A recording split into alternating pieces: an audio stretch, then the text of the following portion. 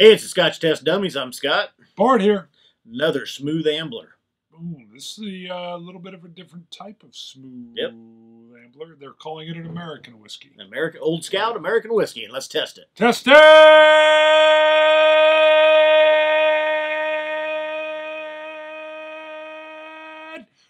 Refill style. American whiskey style.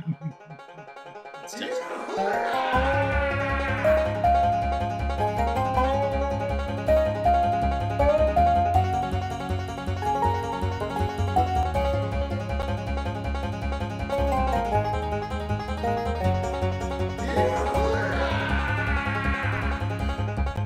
Said refill style. I got something come out there. I'm not sure what I said. It was weird though. All right, we did not too long ago. Read it. Smooth Ambler Contradiction. Sure. They have several offerings. They do. They get into the when you get into the Old Scout. This is the American whiskey. Right. They have Old Scout bourbon. Yeah. And then they have different ages as well. And the reason they can't call this bourbon, I tried to read the tag. The print's so small, my eyes are so old, I had to take a picture and blow it up. So it flat out tells you it's a union of two whiskeys distilled from classic bourbon mash bills. One is aged in a new oak barrel, which of course would allow it to be called bourbon. However, the other matures in a rejuvenated, recharred bourbon cask, which means they cannot call it bourbon. While the unique aging excuses the marriage from being labeled, quote, a bourbon, it shares, as a bourbon, it says it shares all of the character and drinkability you would expect from a whiskey on the brink of being one. So that's interesting and educational in its label. Now, it does also say it's a blend of two whiskeys, one from Indiana, one from Tennessee. Ooh, MGP, baby. MGP in the house. So our Scotch God shout out. Bring it. John Christian Assen. I'm going now, with Assen. I try to be polite. I try to be positive. You do and you are. This comment almost just leads me to... And I've missed it. ...be the bad part of humanity. Really? And I've been a little bit AWOL from the comments. Now, John Christian Assen has his own YouTube channel. Sorry. See, I'm wanting to read it. He's got 173 subscribers, but he feels like he needs to tell us how things are done. More power to him. More power to him. John Christian Assen with a K. Kristian. Okay. Assen, Aasen. I'm not calling out his channel or that anybody should go check it out. Go check it out. Going back to our review number 10, Compass Box Orangey. I forgot about this one. Way back. Or 10th. We're on like 510 now. 500 reviews later, 5 years later. Half a century. Half a millennium. John just watched this review. Okay. John says, you automatically use a water on an unknown whiskey. Idiots. Water works with some whiskeys, but not all. Not trying it neat first is an amateur idiot move. Stupid fudges. To his credit, though, he's not wrong. No. Right. So he's not wrong. John, he's have you noticed? Out of time. Yeah. Have you noticed this was 5 years ago and we were brand new? And this show is literally about our journey from Scotch Test Dummies. Hopefully now we're just maybe Scotch Test Slow. But really, even if someone chose to add water to their whiskey first off, drink it their way. There's nothing wrong with that. True with that. You don't call someone a stupid fudge. Right. I should have said true dat. From adding water Does to he actually use the bad word? Yes. Oh, yeah. That's not nice. I know. That's not. But anyway, so I said, fudge. John, you're so nice to comment on our video. If you notice, this video is about 5 years old, as in when we first started reviewing whiskey. Right. Check out some of our newer reviews, and maybe you won't think we're stupid fudges. Did you use the dirty word? Yes. And then I said, I hope you're not married. I had to throw in a little tagger on there. I feel sorry for his wife. Oh, is that what it was? I hope you're not married because you're mean. Yeah. You probably... But Baby, I don't like this effing lasagna. You put right salt in here? You stupid fudge. What are you doing? Where's my freshly grated cheese over the top? I like Parmesan freshly grated over the top. I see you washed the car. Did you squeegee it? Hello. You stupid fudge. Fudger. John. You got me slapping down the thing now. There's a lot of slapping. Come on. That is something, yeah. That's the, even though he's got his name on there, I mean, that's the anonymity. There we go. But don't the drop internet. The F word, sure. Idiots and we're stupid fudges. Again, you're not wrong. Based on a review but you're not 5 right. years ago. Right. Yeah. I mean, and we learned that too. We even have droppers. If someone buys this and pours it on ice or with Coke, drink it your way. Drink it your way. Yeah, that's the first rule. And then now we even have a fancy dropper. Have you tried yours yet? Have you tried it? I have not. Well, I have. Oh, have you tried it for the show yet? Not tonight. Hold on, look at what I'm doing. He added a drop of water. I put a little that thing was of water a drop of water. Now it's not technically pure. Stupid idiot. You fudger. You stupid idiot. Jesus, you're so dumb. You've been wanting to call me that for 5 episodes. All right. It reminds me, well, it was Ben Stiller, the movie of Ben Stiller, where he was the idol. And the oh, he's like he's got the fancy like, hair. You idiot, you dumb, you stupid mother. Yeah. What you was idiot. It? He's like a fashion model. Yeah. Him and Owen. I need to watch that. Yeah, Wilson. Owen Wilson. You gonna give any nosy notes? You just go right in for the tasting. I'm a stupid fudger. John Christian Austin, AASEN. Just check out his channel. I'm not telling you to. Don't be mean to him though. Don't be mean. The dummies and all our fans are nice people. I get a really, it's almost like a malted whiskey. A nice grassiness on the nose. It's very light. It is very light. I don't know if I can pick up the grassiness. I get the caramels. Very lightly, though. Yeah.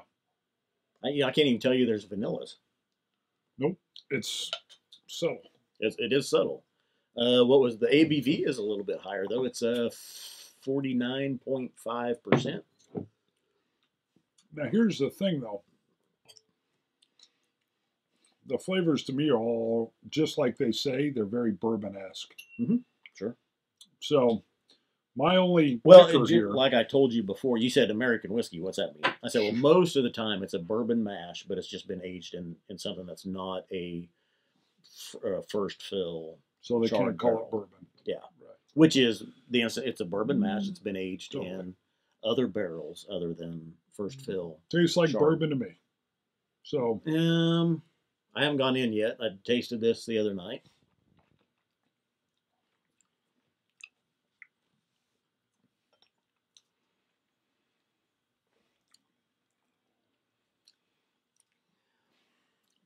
A very light bourbon. It's obviously the refill. The refill. Yes. Exactly. You don't get those really deep, dark cinnamons, caramels, vanillas. Which I think is somewhat problematic. Because I'm getting bourbon notes, but it's almost like they've been watered down. So it's like everything's everything's leading you toward bourbon. It's like a ghost of bourbon. But then it's not like I'm getting barley notes or anything else. It's just like a lighter, fainter bourbon at a higher ABV. Yeah. And I can't see what the refill cask gives them. I mean, what? Well, it'd be the same as the Scotch. I mean, we've done Scotches that are just from refilled barrels. It brings in lighter, subtler notes. Sure, but Scotch is bringing in 100% malted barley with it as well. Some Scotches can be grain. They don't have to be 100% malted barley. Sure, but if you have I guess I'm thinking of a single malt, you're not going to have any grain in there at all. And it's going to be You- 3 years, and it can use a but here's- different cast. This is one of those different expectations. When you see the label in American whiskey, you should have different. You should not think bourbon. No, You have to I think. agree. Now we've had the Michters, and Right. if I would have thought ahead, I would have had you bring it so we could compare them side by side. Michters does an American whiskey, and I don't remember really. It'd be neat to try them side by side But to that's see what what I'm the talking differences about. were. When I taste it, I get faint bourbon. All the taste does is recall bourbon. Okay. It doesn't send me down a road of, I don't know. It doesn't make me think anything else other than bourbon. And then I'm wondering, for me, it's just a lightly flavored bourbon. What if you were a beginner? Then I would have put a lot of water in it before I tasted it. I don't know. Sure. I mean, it's not. There's nothing off-putting here. It's smooth. It's got nice, subtle caramel, nice, subtle wood flavors. Mm-hmm. Maybe a touch of brown sugar. So I'm not saying there's nothing bad here. Yeah. It just feels like a downplayed, high ABV'd bourbon, which perplexes my palate. Because I feel like it's a bourbon at half power, at strong ABV. Sure. And it is. Right, I agree. But it's doing like this mind trick because it's a high ABV with a lot subtler bourbon flavors. Okay, so before we even score it, I'll just move into price because I'll tell you, I got this on the clearance rack and it was $30. Okay. Normally $40. Okay. It exceeded my expectations.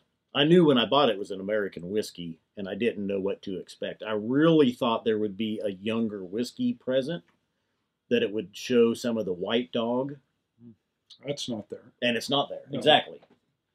It does come off more well-aged, better as far as that, but it's a lighter, it's like a, you got Coors, you got Coors and you got Coors Light, right?